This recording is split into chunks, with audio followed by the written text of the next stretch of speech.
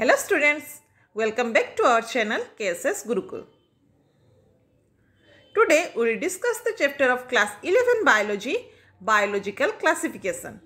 It's the introduction part. Before that, if you have not yet subscribed to our channel, please subscribe our channel and press the bell icon to get new video updates. As we have already learned in chapter 1 that the attempt to classify organisms is not a new idea, but it has already been started since the beginning of civilization. First come to classification by Aristotle. Aristotle was the first to classify the entire living organisms on a more scientific basis. He classified the plants into trees, shrubs and herbs basing on simple morphological features. Likewise, he also classified animals into two groups, that is, animals with red blood and animals without red blood.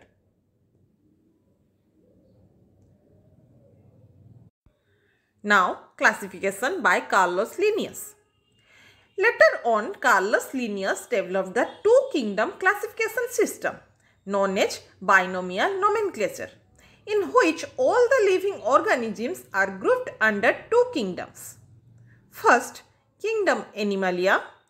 Second, kingdom Planta. The basis for this classification was gross morphological features. Next, what are the limitations of binomial nomenclature? Though binomial nomenclature is a simple system of classification where classification is easy, it had many limitations.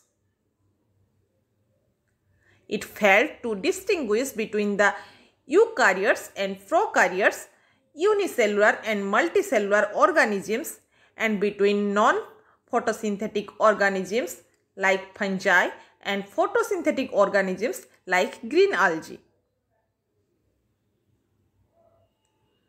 Also, large varieties of organisms do not come under these two kingdoms.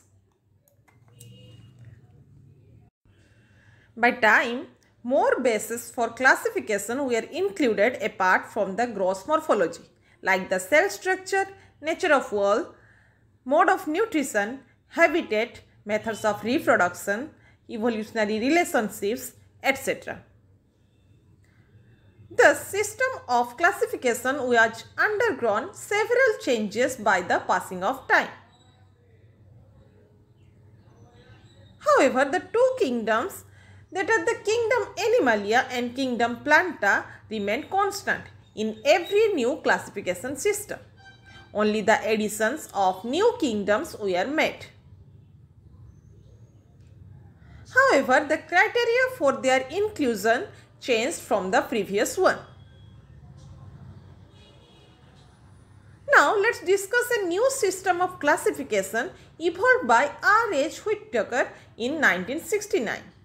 That is five-kingdom classification. Here, the five kingdoms are kingdom Monera, kingdom Protista, kingdom Fungi, kingdom Planta and kingdom Animalia. The basis of classification in five-kingdom classification are cell structure, body organization, mode of nutrition, reproduction and phylogenetic relationships. Next, the point of discussion is six-kingdom classification. Carl Woese proposed the six-kingdom classification. According to it, the whole organism were grouped into three domains, that is archaea, bacteria and eukarya. The prokaryotic kingdom Monera came under the first two domains, that is archaea and bacteria. We may say kingdom Monera was divided into these two domains. Archaea and bacteria are both domains as well as kingdoms.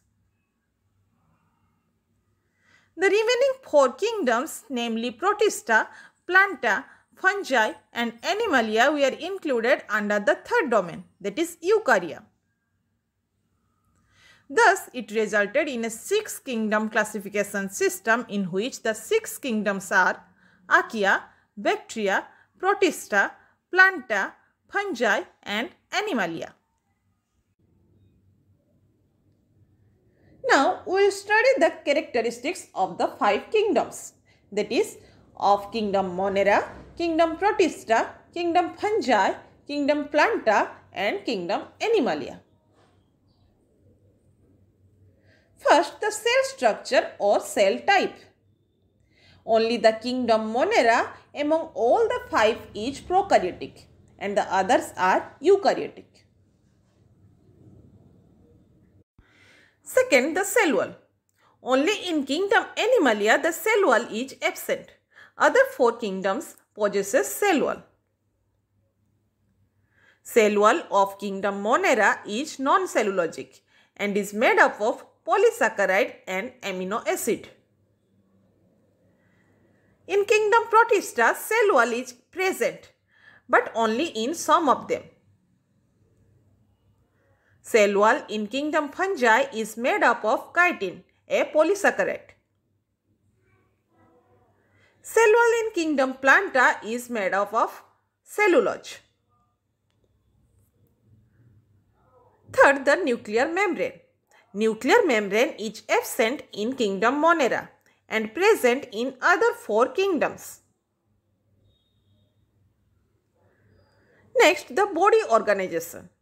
The kingdom Monera and Protista have cellular level of organization. Kingdom Fungi has multicellular and loose tissue organization. Kingdom Planta has tissue or organ level organization. And the kingdom Animalia has tissue or organ system level organization. Now, let's simplify these terms. Cellular level of organization means the cells are loosely aggregated without forming tissue. Individual cells work independently. Tissue level of organization means instead of individual cells, group of cells work in a coordinated way to perform a specific function. Organ level organization means multiple tissues form an organ which is an identifiable structure of the body and performs specific functions.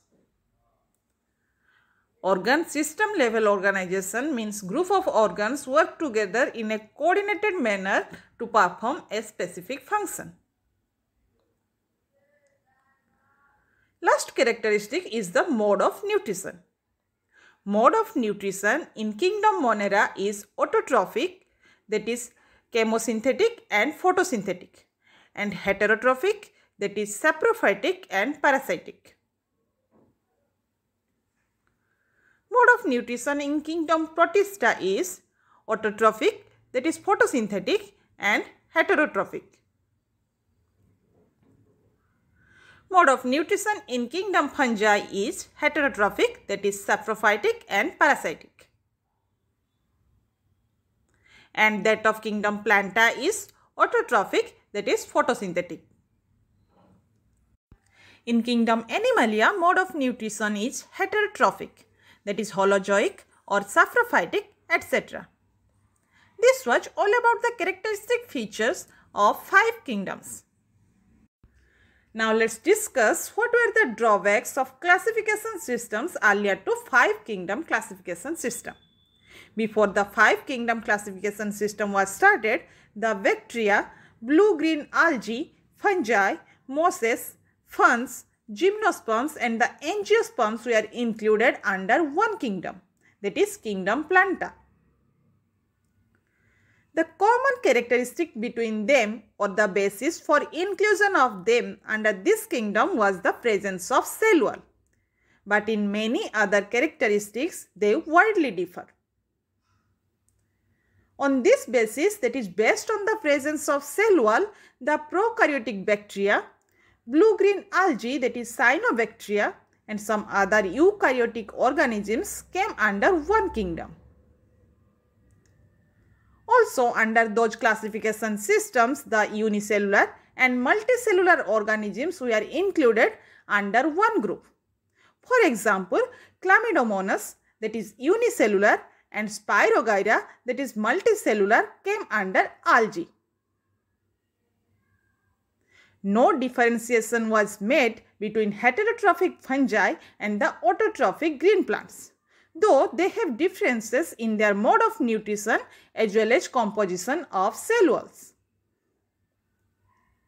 Earlier, Chlamydomonas and Chlorella were included under algae, that is plant kingdom, and the Paramecium and Amoeba under animal kingdom. But 5 kingdom classification brought them all together under kingdom Protista. As the criteria for classification was changed in 5 kingdom classification, many organisms belonging to different kingdoms in earlier classification now grouped under one kingdom. Come to the conclusion of this topic. Lastly, the classification system is ever changing. It will continue to be changing as long as we enrich our knowledge in understanding the characteristics and evolutionary relationships of organisms. Establishment of a new classification system has already been attempted, which will include a new criteria to classify, that is phylogenetic or on evolutionary relationships, apart from the other criteria like morphological, physiological and reproductive similarities. This was all about this topic. Feel free to subscribe, like, share and comment your valuable views. Thank you for watching.